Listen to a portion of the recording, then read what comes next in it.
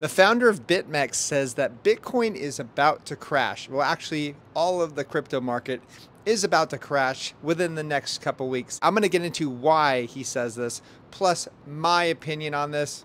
You're going to want to hear it. But first, I got lots of economic data. All right, so we have Willy Woo, 10 days till the halving. He also says Bitcoin's annual supply growth drops from 1.7% to 0.85%.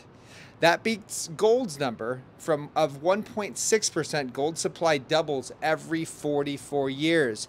Yes, you heard that right. It really does double. Why does it double? Well, first off, what did gold pretty much do over the last 44 years? It's gone up tremendously. But you know what doesn't go up tremendously? Bitcoin supply. It doesn't. There's 21 million Bitcoin available. That's all. So no matter how much the price of Bitcoin goes up, Bitcoin supply is always going to be the same, at least the total supply of 21 million. And guess what? In 10 days from now, the emission rate is going to halve.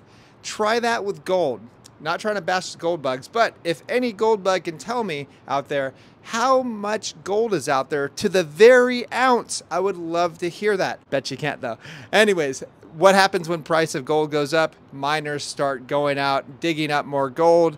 There's different ways or different technologies that miners use to get more gold. Let's move on to Mike Alfred. Now, him and I think we think very alike, especially in the macro scheme of Bitcoin. So he says, remember in October last year when Bitcoin was at $27,000?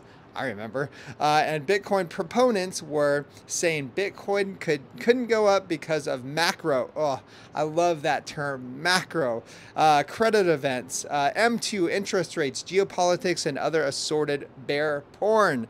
I do, and I remember it because I loudly argued against it. Yes, me too. Remember how I was saying that it doesn't matter what the Federal Reserve says, it doesn't matter what inflation's at, it doesn't matter if interest rates are rising. Remember that? I mean, interest rates were rising during Bitcoin's rise from $15,500 to over $30,000.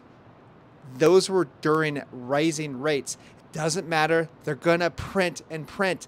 That is why the big smart money is out there ignoring all the fake economic data and buying Bitcoin because they know that there's going to be a crap ton of inflation. And a lot of your saviors, what is it, Michael Saylor, he says the same thing. That's the whole reason why he backed MicroStrategy with Bitcoin, or at least put it in his reserves.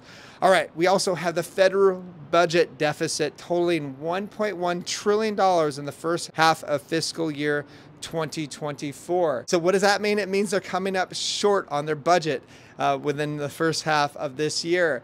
What does that mean? They're gonna print so much freaking currency, guys.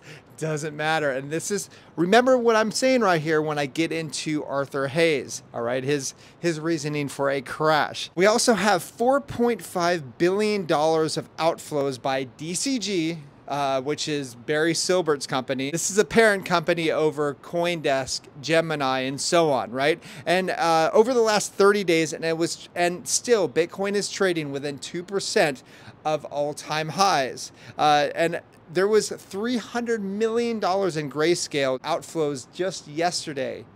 And guess what? The price rose pretty well. Right now, we're just over $70,000. I don't know why anybody could possibly be bearish now, especially when the halving is 10 days away. All right, so let's go over to Arthur Hayes, who I think is short. BitMEX co-founder Arthur Hayes believes that a Bitcoin and crypto crash could happen within the next 2 weeks. And his reasoning, let me read this off, okay? This is from a website, Contribune.com. According to Hayes, the period between April 15th and May 1st is looking particularly precarious for Bitcoin and crypto in general. Really? Why is that? Indeed, several factors are converging to reduce the liquidity of the US dollar. Amongst others, the payment of taxes. Okay, so he thinks that people are going to take out money from Bitcoin to pay their taxes. They already had that chance back last year. All right, so the continuation of the Federal Reserve's quantitative tightening What tightening is he talking about? Like, they're printing so much currency. I just went over a couple months ago of a spending bill that was another $1.2 trillion. He's talking about quantitative tightening? What's he talking about? And the increase in the balance sheet of the Treasury general account. This will lead to a decline in the currency. Adding to this, Bitcoin having scheduled for April 20th, the scarcity of liquidity will become increasingly notable and will provoke a panic movement among crypto investors. This will cause the price of risky assets to plummet and Bitcoin price to collapse. This guy's full of crap. I think he's definitely short because, first off, they're not tightening. I think most people have already sold already, as I've gone over before. Even with all of those outflows from GBTC, Bitcoin price is like 2% from all-time highs. You tell me what you think. I'll tell you on Twitter. If you want to follow me on Twitter, it's at SirCryptoTips. I'm very vocal. And if you want to check us out at learningcrypto.com, you will find out our trade alerts, what coins we are into, when we are buying, when we are selling, and so much more. Anyways, please like and subscribe. I will talk to you guys soon. Bye-bye.